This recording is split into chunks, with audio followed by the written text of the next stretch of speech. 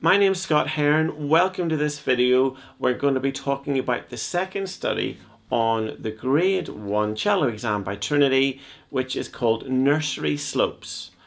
So this is a really lovely study. Why is it called Nursery Slopes? Well, I don't know, but to me it sounded a little bit like a nursery rhyme.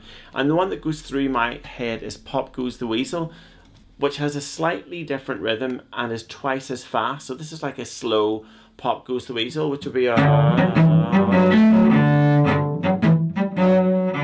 that, like, it sounds like that, doesn't it? But half as slow, like that. It deals with mixed articulation and bowing styles. So well, let's deal with the articulation first. So you might have noticed at the beginning I played the notes short. So the fancy Italian word for that is staccato. Can you say that in an Italian accent? Staccato. Yes. So you can ask the man at the pizza shop for a pepperoni pizza with pineapple and staccato. No, maybe don't. I'm only joking. But it is Italian. So how do you play staccato? You just press into the string with your bow like that, and then you release. So you get a little bit of a bite. So it's nice and articulate. And the other thing is that you make sure that it's short and detached. It's detached. So and after you play one note, in the gap, you put your bow back down, and then you release. Put your bow down in the gap, and then you see what I mean. So that sort of effect there.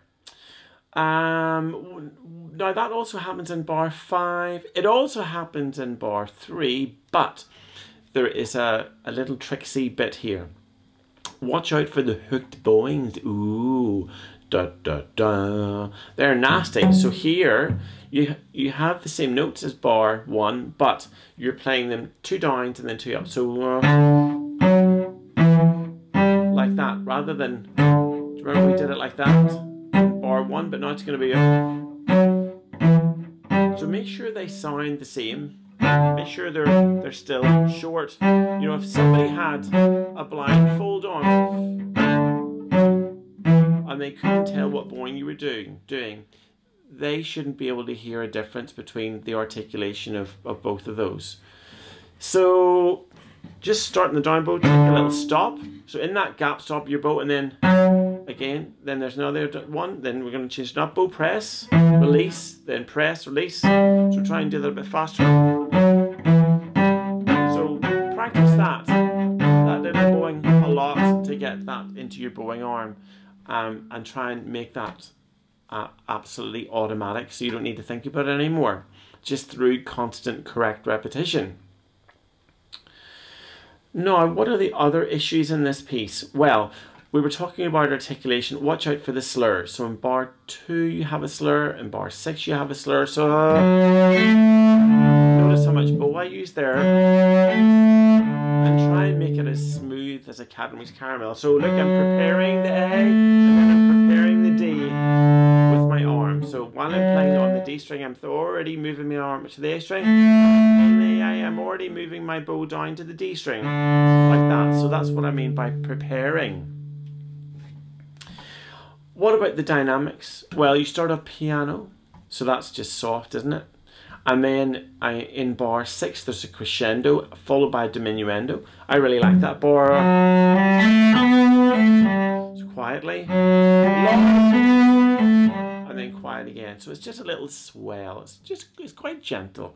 It doesn't need to be a big tidal wave or too dramatic. Just nice and gentle. Remember, it's a nursery slope, isn't it? So it's a little nursery rhyme. So maybe you're singing this to little baby. So you don't want to do anything that's going to wake the little baby up.